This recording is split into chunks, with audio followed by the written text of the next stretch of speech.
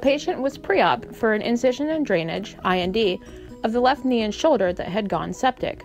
When the patient developed AFib, they put her on anticoagulation therapy of heparin. Pre-surgery, she was running on continuous heparin, and then after surgery was completed, the patient was ordered continuous heparin to resume. However, the communication was not put through properly.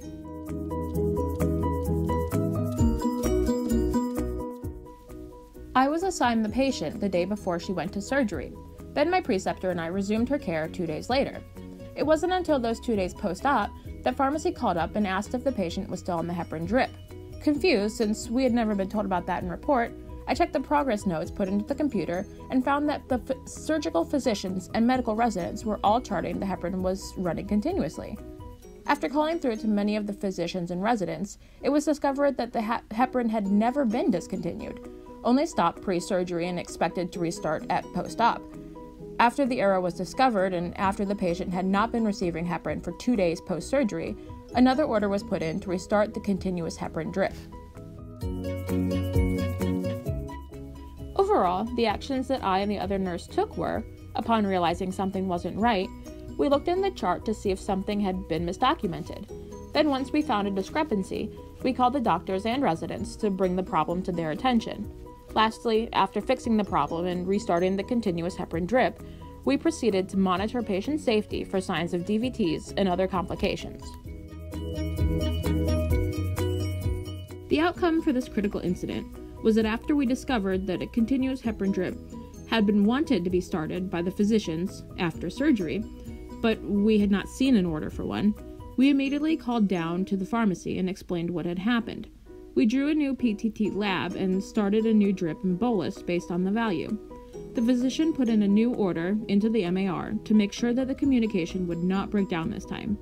We continued to monitor the patient for adverse reactions to the heparin drip, as well as complications from not having heparin post-op for 2 days.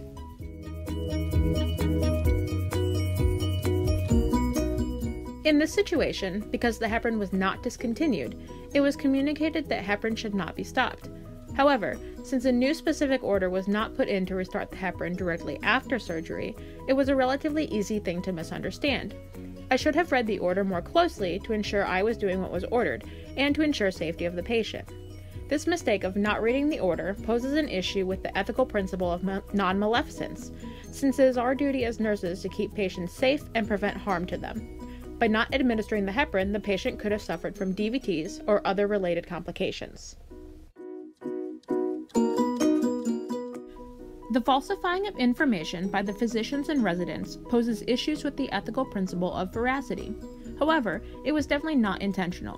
When they went in to check up on the patient post-op, there was an IV bag of antibiotics and normal saline hanging, so I guess they assumed it was the heparin infusing as ordered. Healthcare providers are ethically responsible to tell the truth to patients and to fellow providers. On the doctor's part, by not making sure that the bags that were hanging were in fact heparin, they were not able to keep to the ethical principle of veracity when documenting information. Professional issues associated with this critical incident include when and how to let the patient know there was a mistake in providing care. If an incident report had been written, it would not be included in the patient's chart. However, there is an ethical choice of whether the patient should be told about the incident or not. In this case, my preceptor and I decided it was best to let the patient know there had been a miscommunication when we went in to draw a new PTT lab. She was understanding of the mistake.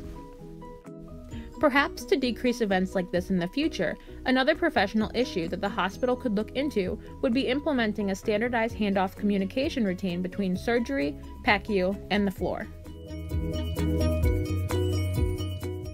According to research done by Petrovic et al., the implementation of a standardized handoff communication tool can help to reduce communication errors by up to 77%. In their research, they tried out a new checklist-based handoff tool to be used between OR and PACU nurses and physicians. The handoff took on average 11 minutes to complete and was done at the patient bedside. Seeing as communication issues during handoff are responsible for many patient injuries and deaths each year, the implementation of a tool like this could be worthwhile.